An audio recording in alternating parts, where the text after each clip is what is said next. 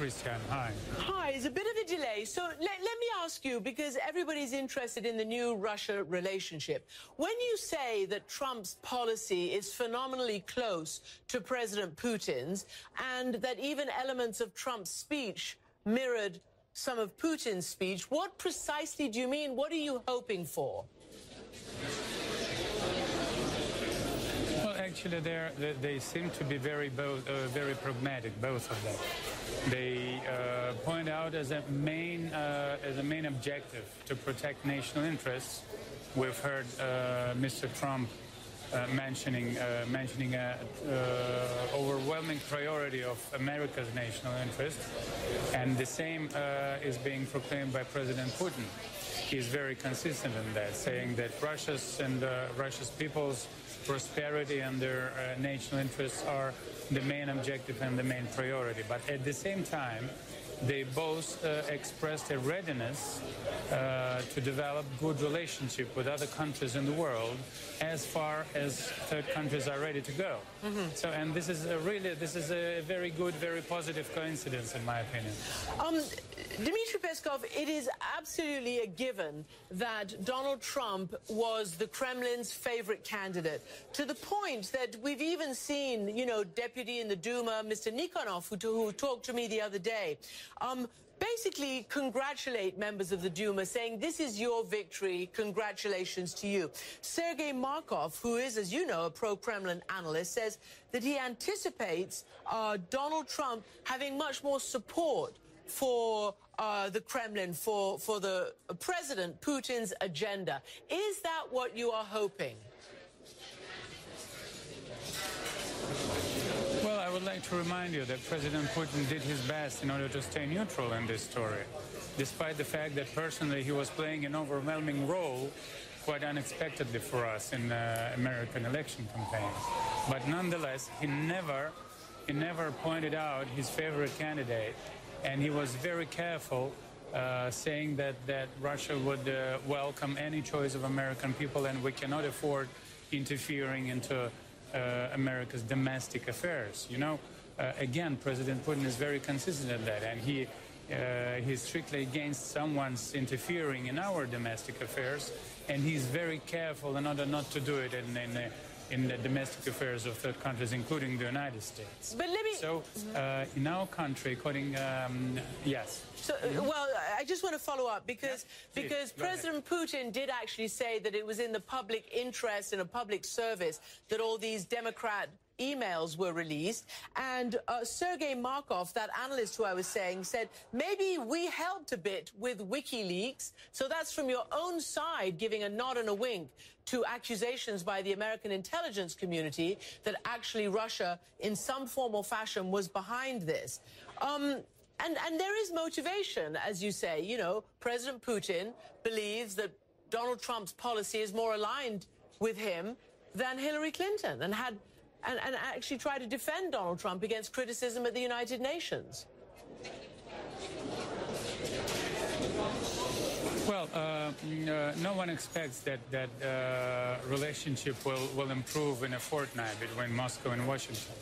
We have a very heavy burden of disagreements on our shoulders. But nonetheless, if our two leaders, the current Russia's leader, President Putin, and President-elect Trump, are wise enough to have a political will to talk to each other and to try to solve problems, not by confronting each other, not by using, let's say, language of sanctions or other illogic things, hurting both sides, then we'll really have a chance to at least to talk and to try to solve the problems being constructive.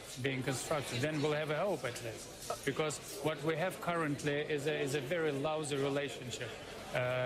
Let's say a minimum possible level of our relationship for last decades. Mm-hmm. Can I ask you, because you mentioned a few of these issues, Donald Trump has threatened to tear up or renegotiate or get rid of certain deals that the United States made. And one of them is with Russia's help, which was the Iran nuclear deal. Do you think it was the worst deal ever, as Donald Trump says, and that it should be torn up or somehow metaphorically, cast into the dustbin of negotiations? Is that what Russia would like to see? Well, Russia would like to be constructive anyway, and Russia is ready to take into account concerns of its partners. But of course, we feel ourselves in a right to expect that our partners are also ready to take into account our concerns, and we're very strict in fulfilling our international obligations.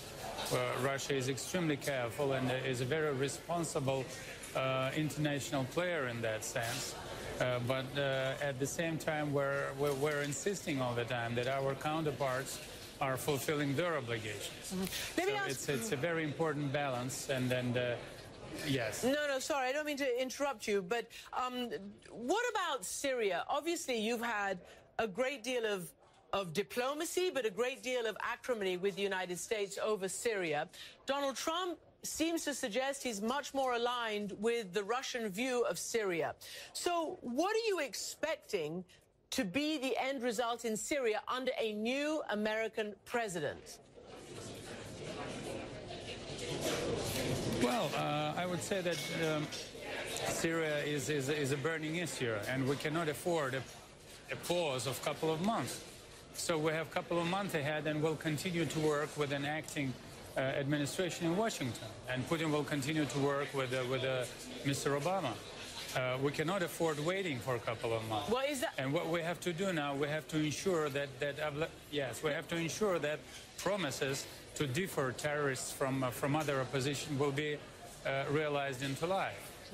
But after that, of course, what we expect on Syria is a real cooperation, not just exchange of information. This is not sufficient, and this, unfortunately, thus we cannot be effective in combating terror there in Syria. So you say you have these 2 months before the next president takes office.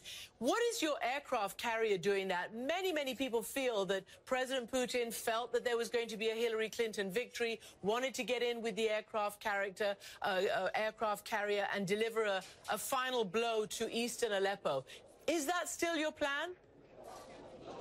Well, Russian Air Force is continuing to perform its duties in order to support activities of Syrian army against terrorists. And this operation is being continued. Although, in accordance with the order of Russian Chief Commander, President Putin, they are still holding fire, and they're not using military jets in order to bomb terrorist targets in eastern Aleppo. But in general, operation is going on. Can I ask you finally, you have said, and I just wanted you to confirm for me, that Russian experts were in contact with some members of Trump's staff during the campaign. Just describe your contacts with the Trump campaign. Well, listen, Russian experts are in permanent contact with their counterparts, with experts on Russia-US relationship, with specialists in politology. But it's a normal exchange of views. It's a normal exchange of visits. And then, of course, among those people, there could have been someone interconnected with election campaign. But again, I just want to repeat that we cannot speak about any official contacts or contacts orchestrated or initiated from Kremlin. We haven't had any official contacts with them. All right, lots more to discuss. We hope you'll join us as this transition goes